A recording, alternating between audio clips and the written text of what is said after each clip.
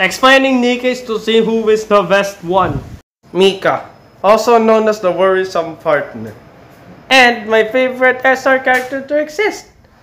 But anyways though, Mica was actually manufactured from Tetraline and has one of the most underrated squads, which is the Carrots.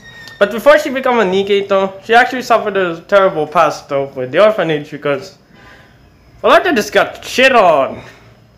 And after that though, now they're nikkes just fighting raptors now. These two are inseparable though. Like, uninseparable though. Like, as if there's like a magnet between them though.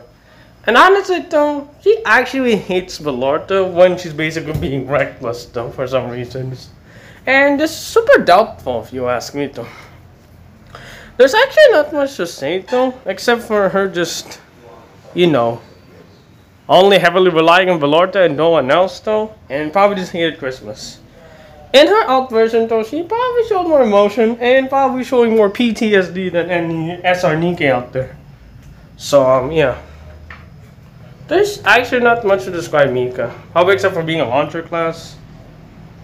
And yeah, having friends with and just Valorta having a friend. Like, that's it. There's not much to explain her.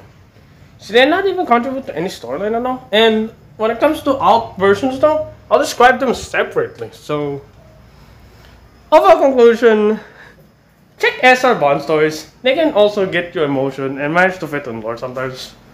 But when it comes to everything else under the sun, even she's my favorite, I feel like she's like in B tier's fine. Thank you so much. Next nikke, please.